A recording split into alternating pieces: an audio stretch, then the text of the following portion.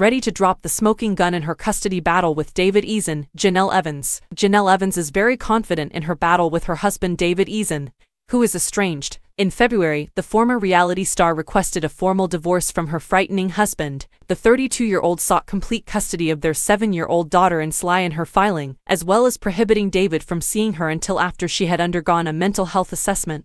The ex-couple is now preparing for a legal battle over the issue, and Jenelle might have a cunning plan to obtain custody. The U.S. Sun reported on Wednesday that the court prioritized their daughter's custody over all other issues in their divorce proceedings for the time being, and everyone wants this matter resolved quickly. Even closer to the case, a source told the site that the hearing ought to take place shortly, citing, "When someone is served in a civil action in North Carolina, they have 30 days to reply. Those 30 days, I think, pretty much went. Thus, there is no longer any time to react or answer. After the court starts scheduling her, she will usually try to establish interim child custody as one of their initial actions, depending on what she has filed. Thus, that will most likely be the initial step." As you remember, Jenelle and her 3 children requested a restraining order against David due to domestic abuse. But what happens after the protection order? According to The Insider, the television celebrity hasn't brought any additional charges against the 35-year-old in this case. The petition for a protection order is the only additional document that has been submitted. There have been no new filings in the divorce case. That is rather common in these kinds of circumstances.